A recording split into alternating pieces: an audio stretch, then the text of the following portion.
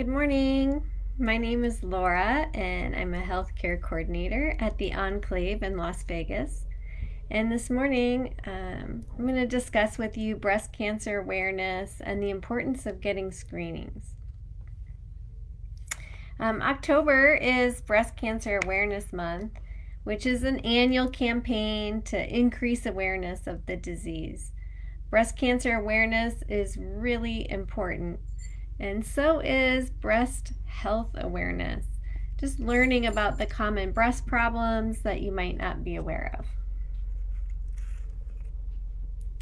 The goal of breast cancer awareness is to make sure every woman has access to education, screening, treatment, support, and hope, regardless of her circumstances. The pink ribbon has become synonymous with breast cancer awareness. We see it everywhere in October, right down to the laces on football cleats. And so my kids have asked at home, when did this begin and why? Why do we use the pink ribbon for breast cancer awareness? And so I have done a little research on that one. In 1991, the pink ribbons were distributed to all the breast cancer survivors and participants of the Komen, New York City Race for the Cure. And it was signifying the promise that Komen founder Nancy G. Brinker had made to her dying sister, Susan G. Komen. And some of you might be familiar with the Susan G. Komen foundations and different charity activities surrounding that name. Her sister Susan was promised by Nancy that she would do anything she could to end breast cancer.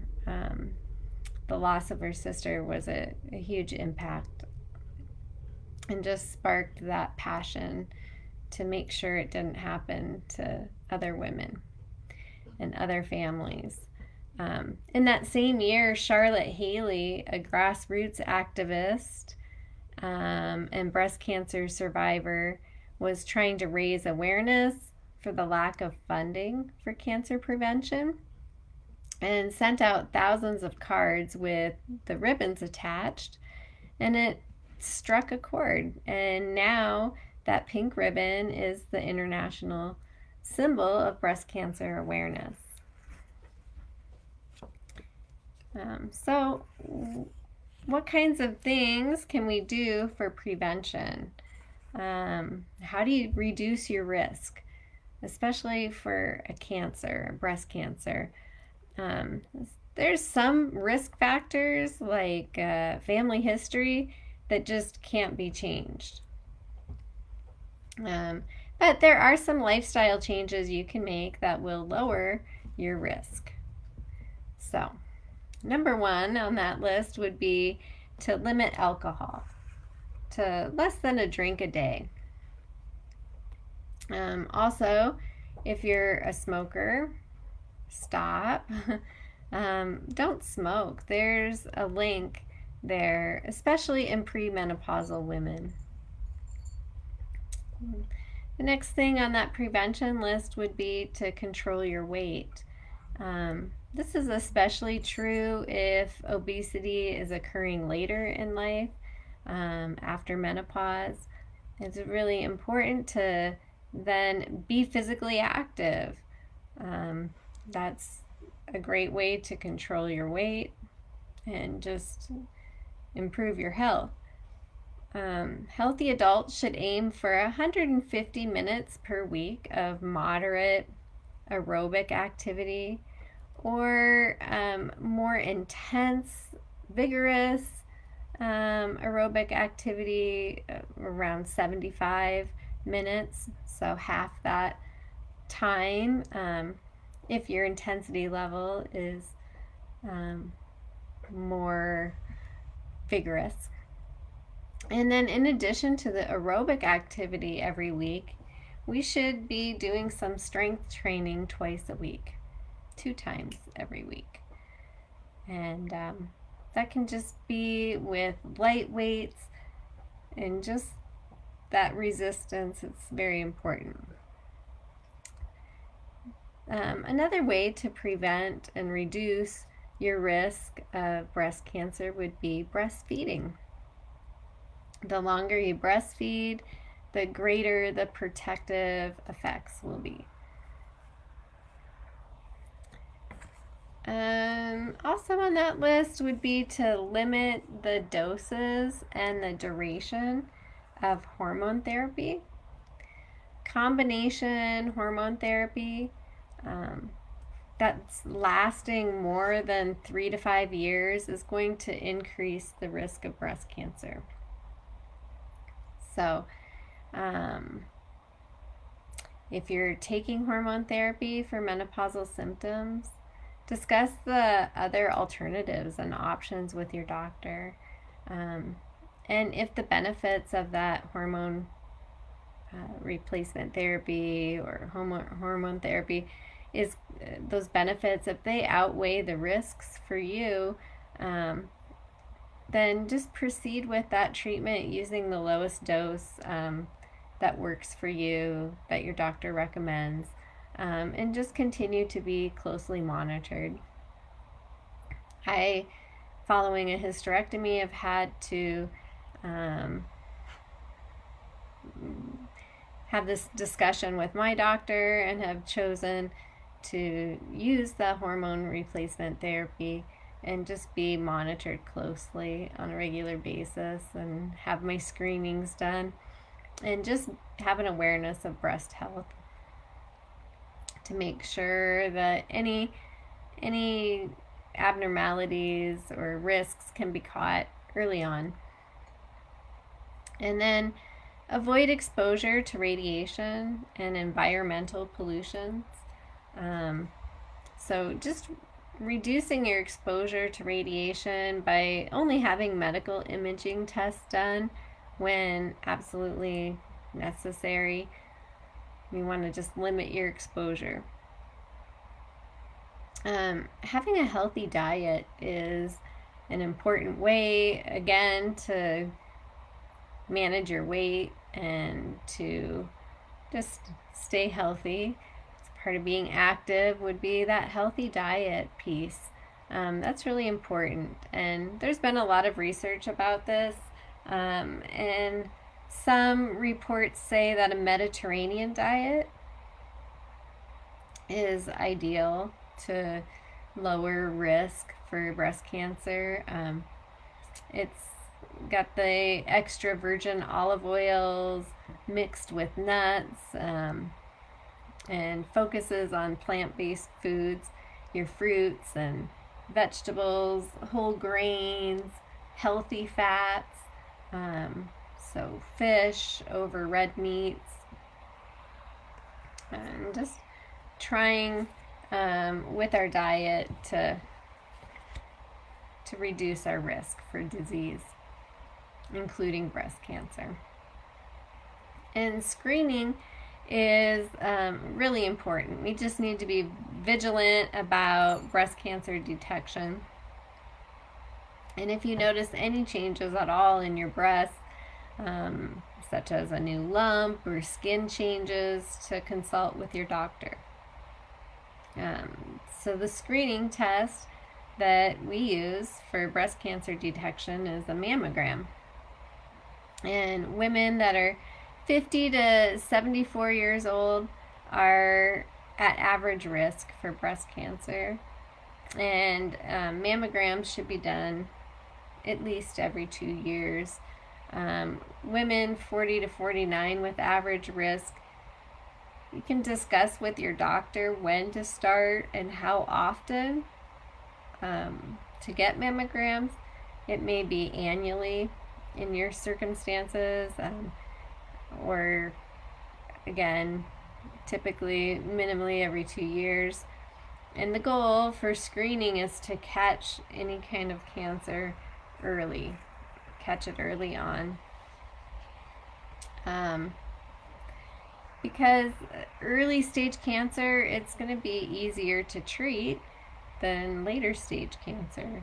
And the chance of survival is increased and much higher the earlier we catch it and detect it. And a mammogram can detect breast cancer up to 2 years before the tumor can be felt by you or your doctor. And that's pretty significant. And what signs should you be looking for when you're doing some self-checks? What are the signs of breast cancer that should be concerning to you? So there's various signs that are concerning. I'm going to focus on 7 of those. So number 1, swollen lymph nodes under the arm or around the collarbone. These are concerning.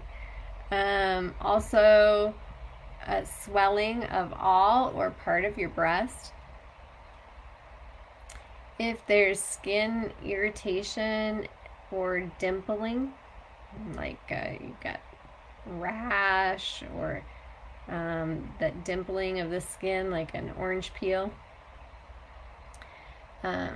Also, if there's breast pain, a pain in a specific area, or nipple pain, nipple retraction, where it's inverted in, it's retracting in, any redness, scale, kind of like a scaliness, or thickening of that breast skin or nipple, and if there's discharge from the nipple. These are signs that you should bring up with your doctor. Make sure that they're checked out by your medical professional, and if they think it's necessary or connected, they'll likely do some screening for breast cancer, just to make sure that that's not what it's a sign of. Because if it is, it's good to it's important that you've gone in and addressed that concern so that treatment can begin as early as possible. Many of us have loved ones that have been impacted by breast cancer. It affects so many households, so many families. It's become really personal to me lately with my grandmother's diagnosis, and also a very close friend, her diagnosis. And she has really advocated for a 3D mammogram to all of her friends and loved ones. That was an important tool in detecting her breast cancer. And so when I get my annual mammograms, I make sure that they're 3-dimensional. I've had to advocate for that. It's not always what's offered. And yeah, it's just so important to know your family history and do everything you can to just eliminate risk. And locally, there are some resources in Las Vegas for free or little to no cost mammograms. They have at the breast care at Centennial Hills Hospital. That's one resource to look into. Breast care services at Southern Hills Hospital. Also, the Breast Center at Sunrise. The Mountain View Lung Cancer Program has some great breast cancer mammogram services. And then West Valley Imaging also has free or little to no cost mammograms. And there are programs out there like Red Rose. That's a program I've participated in through the St. Rose hospitals. And they also offer various screening and services, follow-up care, support, and many of those services are at little to no cost and can be adjusted based on income and resources. There are also different charity events you can get involved in to just bring awareness to breast cancer, wearing your pink, doing the Race for the Cure, just getting involved in your community. During October, there's typically various events advertised across the country to get involved in, and even just by wearing the pink ribbon and showing your support and hope to those that are in a battle with breast cancer or have a loved one that is as well.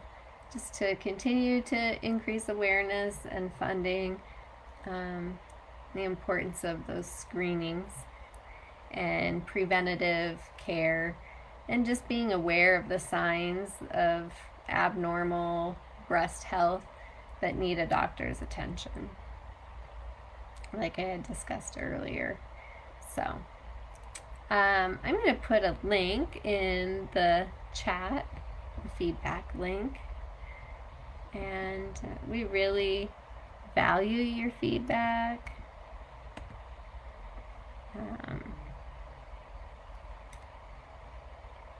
And those that residents that complete this form and submit it will be in a drawing. They're doing drawings for a gift card right now.